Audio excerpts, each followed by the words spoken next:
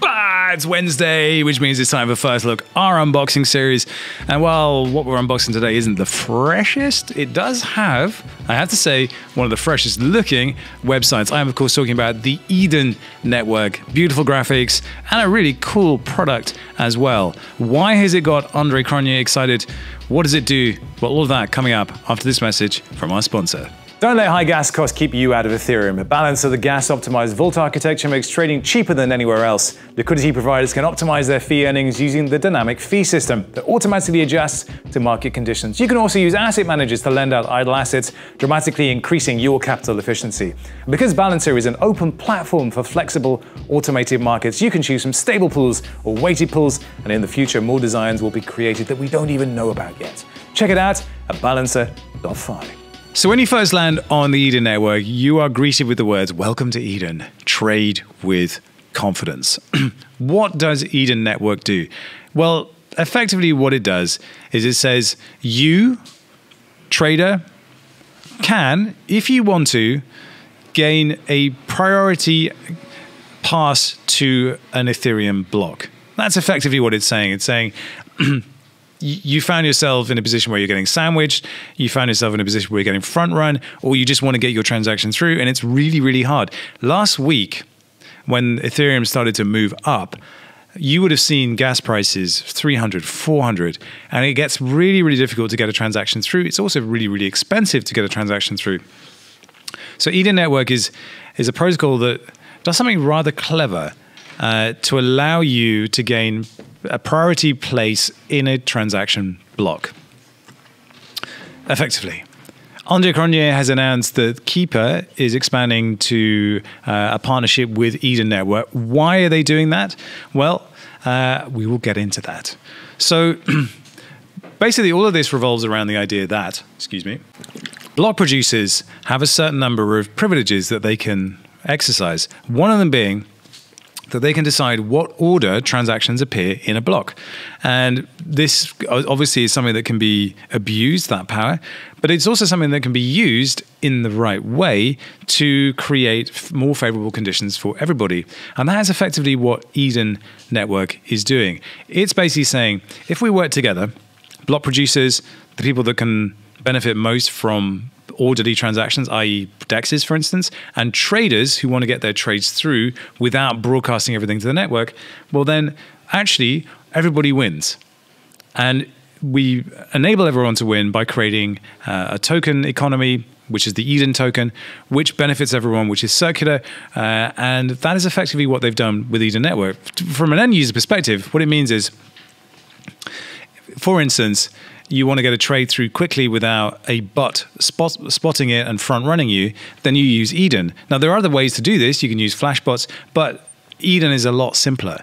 And if you are a DEX like Sushi, for instance, and Sushi is a partner of the Eden Network, they can stake Eden tokens for slot positions in a block via the Eden Network.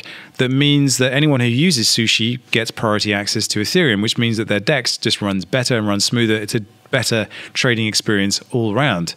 Starting to see how it works. And if you're a block producer on the Eden Network, you get rewarded in Eden tokens for producing blocks. This is how it all works. So as I mentioned before, you can have a slot in a block. For instance, Sushi is a slot tenant. That means that they basically stake a bunch of Eden, and it gives them access to priority space on a block. And that's a great experience for a trader. You have block producers who will be producing blocks and minting Eden. You have, this is an RPC trader. So instead of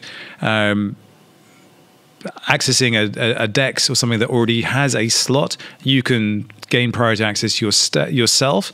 And so there's ways of, you can stake Eden tokens, you can use the Eden RPC, and then any interaction you have with an Ethereum dApp goes through the Eden network and means you should get priority access to the blocks. Now, the more you stake, the higher your ranking and the better your position in the queue, but that is effectively how it works. So if you are trading regularly, and if you're finding yourself getting front run, then you can stake Eden tokens and get a much more favorable trading position. And this would make much more sense for larger traders and larger position sizes. But of course, it affects any interaction you have with the Eden network. So you could try and mint an NFT, for instance, using the Eden network.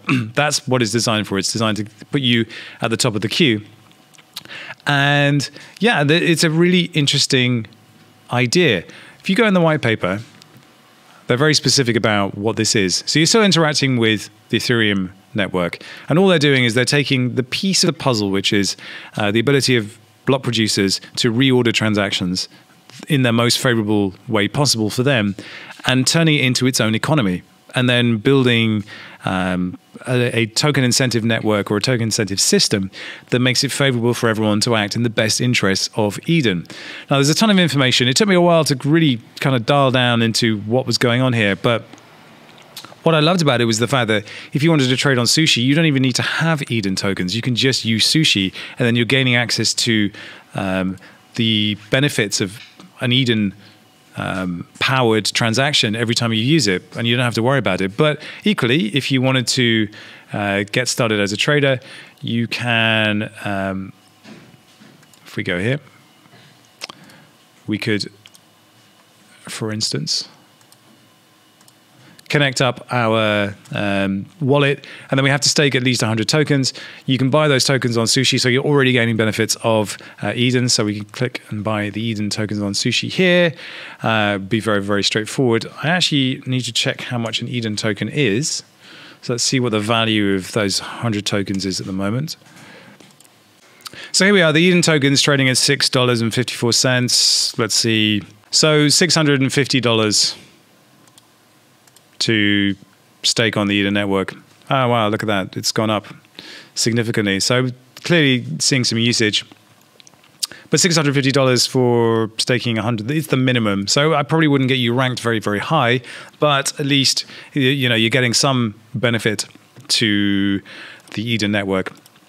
But it's interesting seeing Andre Cronje saying that Andre has acquired 602,409 Eden to make Keeper a slot tenant. So that basically means that when you're interacting with Keeper, they can protect keepers and jobs from front running while having priority access to block space.